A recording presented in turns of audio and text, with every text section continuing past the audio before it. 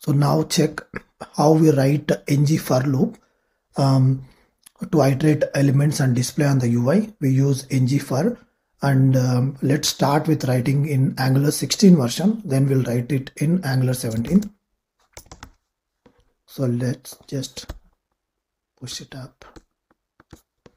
Okay, now in Angular 16 version, we used to stay same ngFor let fruit of fruits. We'll add fruits on the other side. So now we need some list of values.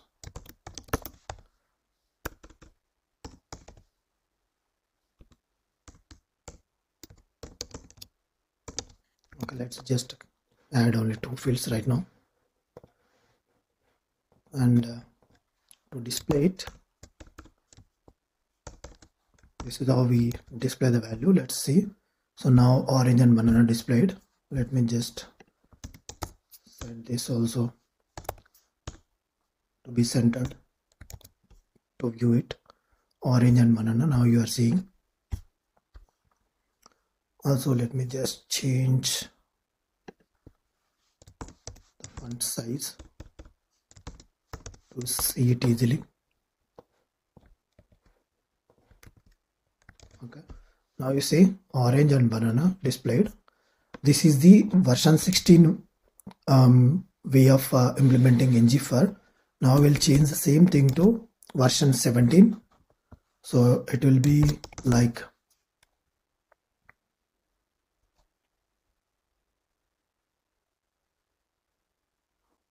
it is much more easy with version 17. So ngFor, the same thing, name of fruits, and we need to add a track by name, and within this, as usual, simply we need to display the same thing. Okay,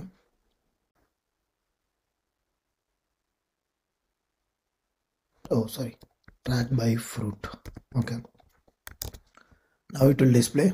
This is Angular 17 display. We'll just say 17,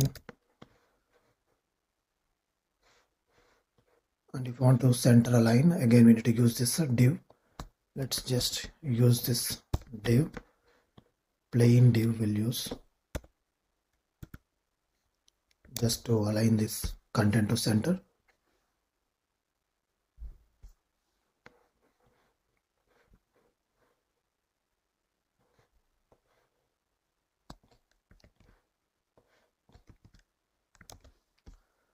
Okay, now these two values came from Angular 17 version.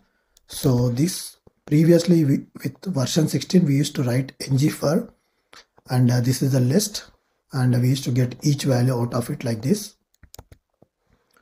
With Angular version 17, we write the for loop like this: @for fruit of fruits, and we track this particular list by one of the value, which is fruit right now. It is, since it is not a object format.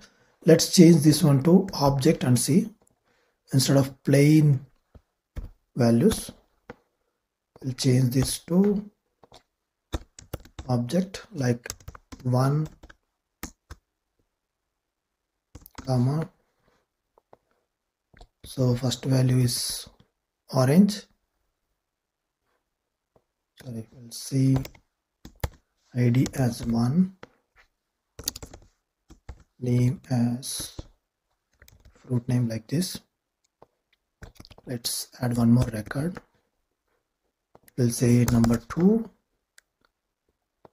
and it should be banana here. So let's see how we can set this. Now it won't work because it is object. Let's do this. Let's, in Angular 16 right now we have a fruit, this one has ID and name. So ID and let's say what we used. It is name only. So let's say name. This is how we display. If you see, we displayed this is version 16, and when it comes to version 17, fruit.id, we track it by ID, and same thing we do in Angular 17. If you see, now this is the way to display in Angular 17. So overall, the display point of view, everything is same, just a minor change from ngFor to @for, and we give the same name, and it is very minimal change. It's not a completely big change when it comes to Angular 17 for ngFor loop.